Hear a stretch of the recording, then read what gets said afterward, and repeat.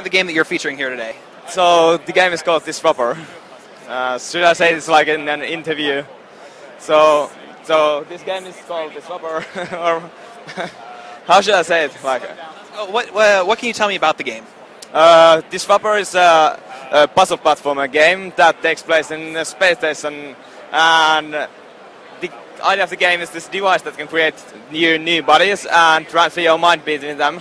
And everything you see in the game is made out of clay and other real materials. So we have photographed this stuff and then put it in the game engine, and that's kind of like the only way we could do this when there are so many other things we have to do because we are such a small team.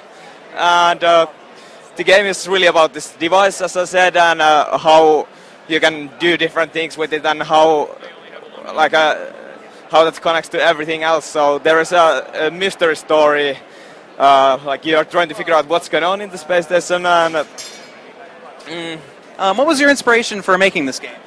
So I started around 4 years ago, and it was supposed to be a small 2-month project. I made a small multiplayer prototype with this mind transferring mechanic, so you could swap your bodies with other players in the game, and it was very funny. We played with a few friends, and when I played it, I started thinking that it's probably not the best way to use this mechanic. There could be something more interesting, so that's how I kind of like started thinking about the single-player game, and it slowly turned into this bigger project. And the inspiration, you probably asked for that.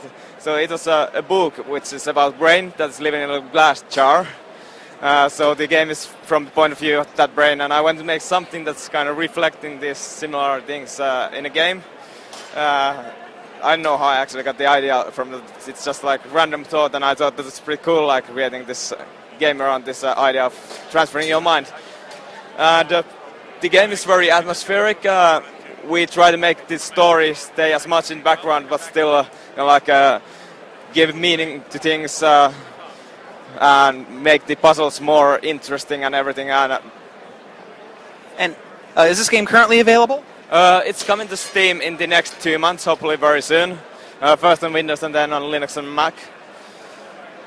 And if I could ask you one more thing, if I could have you say the name of the game again and then sum it up in 10 words or less. So, Disruptor is a puzzle exploration platformer with art that is made out of clay. That was over 10 words.